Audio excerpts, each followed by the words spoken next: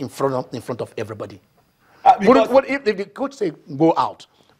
Is it wrong for you to respect the coach, move out, and later on, respond? Enyeama is a human being. Blood flows through his veins. Jesus Christ got angry, he scattered temple. Jesus Christ got angry, he scattered temple. Professionalism. They are talking about your boss talks at you and you reply your boss because you know you have the backing of a superior person. He's not the backing. It's wrong. He's the captain of the national team. It doesn't matter. And you're telling me to shut up. That is why you should set an example. You're telling me to shut up. He's the coach. See, the He lost his dad. He lost the mom. The NFF has a contract with the coach.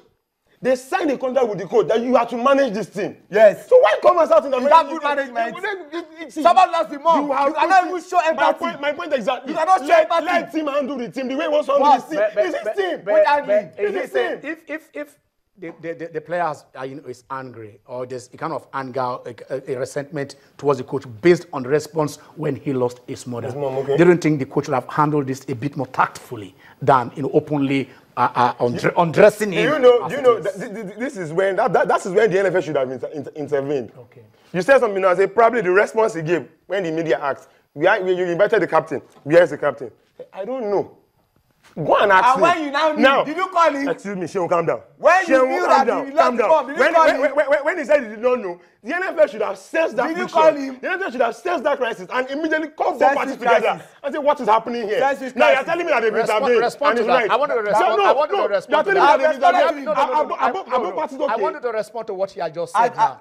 Did the NFF, within this period, wouldn't have been out of place for the NFF to call the coach and the player together and speak to them before this invitation to come? Remember that. All right, sorry, my dear. Let's take our first call. Hello. Daniel. Hello, I can hear you. Good afternoon, Daniel. Good afternoon. Yeah. I just want to make one statement. Thank you. Go on. Oliseh is just behaving like a small boy. Let him face professionalism and respect people. He deserves to be respected, but let's respect people. Oliseh is supposed to know that he's serving Nigeria. He should drop primordial sentiments.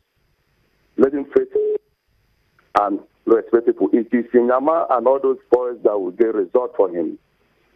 He's not going to enter the field to play. He's a manager. He's supposed to manage the emotions, manage them individually as well.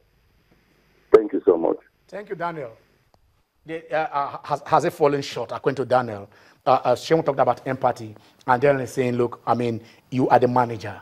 This is where you're supposed to be the father, the mother, the everything to your player. Yes. Not professionalism this way. I mean, did he, like Amaju Pinnick this here, did he overreact? Okay, the thing is this. I'm more on the side of the manager now, the coach now. I'm actually went to the NFF. Down intervention. Yeah. Yes, probably Sunday Oliseh should have gone about it maybe to a different approach, a different method entirely. But then again, the NFF shouldn't have done what they done. See what they did, sorry. But you have refused to answer that question. What did they do like No. You have refused to answer that question. What did they do like now, I want to ask you this. I mean, is there anywhere, in civilized climb, in football, maybe Roy Hodgson tell a player to walk out and the British FSA come back or France or in anywhere you ask no matter whether you are right or wrong. What they did is what we call crisis management. Without an action, there won't be a reaction. Now, some NFF official who attended the burial ceremony of Enyeama's mom told him that you are taking 1 day off. They failed to communicate that with the coach. And when he got to camp, was there something like that? There was something like that. They told him that one day off. I'm not hearing of this. All right, let's hear. Hello. Hello. Yes, Adeyemi, how are you? Fine. Go on. I just want to contribute to what is happening now. Yeah. Let us try to advise Oliseh that I am now 70 years old. If my two parents were alive today, if one of them should die, I will feel I'm in Nigeria. Oliseh should consider that human being, for one, to lose it or our own parents means a lot. And the last honor you can give to your parents is to give him or her a visiting burial. No amount of money that you can give I will thank the effort made by the NFF to come in. The Yoruba people will say, Agbakiwa Loja. The NFF acted as elder. That's my contribution. All right, take that. I mean, look at the 70-year-old man. When you have lost his mom, yes. Did you see the message that was communicated? It was from the club's website. Then the Senegalese calm down. Not the coach. My point exactly. He should have stayed back. Let me ask you this. The first time this thing happened, the NFF tweeted that Enyeama has not informed them of his mother's death. Yes. I mean, a lot of people reacted that the man was not celebrating the birthday. Yes. I mean, he's not supposed to tell you that his mother is dead. You're supposed to go, to check up on your players. To check up on your players. The NFF did that. Yes. Now, this time again, the NFF is saying he should remain in camp.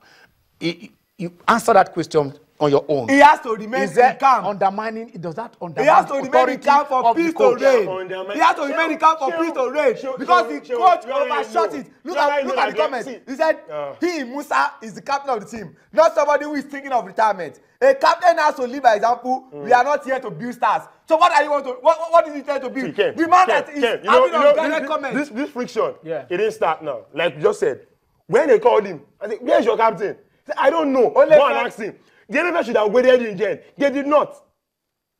This NFF came out and said, Enyeama are not informed. No, only for the same NFF now. All right, okay. Okpeyemi's on the line. Hello, Okpe. Hello, good afternoon. Good afternoon, Okpeyemi. Yeah. Go on. I just want to make my own contribution very brief and very clear. All right. On this issue of Sunday Oliseh. All right. I know quite well arrogance, pride will be something that will make Oliseh lose Nigeria's the Super Eagles job. I mean, he should just put himself in the shoes of. I mean, we are talking about somebody that lost his mother, for crying out loud. Do you know what the mother means? And here he's saying he should get out. He doesn't know. He's the captain. He has to say as well. He's only a coach. He's only a manager. He's just like a tenant occupying a building. He can be sacked at any point in time.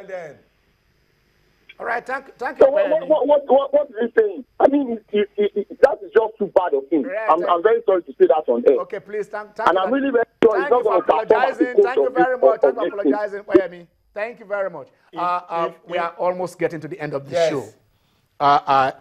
Your last words. My last word. Oliseh should know that he's a soldier. The players are barracks. How many coaches have coached the Olisehs, the Enyeamas, the Mikkels, and they are gone? If he's not careful, he will be sacked before his tenure is complete. I just made my work easy for me. The players are the barracks. Yes. Means Oliseh was the one giving the contract. Oliseh have been given the mantle to handle this thing. The NFF shall allow the man do his job and not undermine him. If not, these players will lose respect for him. And the moment they lose respect for him, they'll start losing games. And we don't want that. Because like somebody said this morning, we have invested a lot emotionally into the Super Eagles. We wouldn't want the NFF to start because we got their meddling, bring this team down. And you should know that from Warri to Abeokuta to Lagos. Excuse me. You have my back. It is a serious issue. The bickering during the Samson Siasa era led to our non-qualification. Players will drop, and we are getting there. We thought, yes, as we progressed, we went through the Keshi era. Of course, we did move a notch up, and then it is out to be man management. It has to be with a team. But then also the FA, like you said, the FA president rightly pointed out, there are contractuals. The coach is in charge. You don't tell him who stays in camp or who do not stay. Your job is advisory. But then you are the coach. You are the father of this player. Gentlemen, can we shake our hands? Enyeama all the way. NFF should leave this man alone, please. Palava all the way. Until we reach you next week, and Ken Ochonogo, have a Palava. Remain our captain.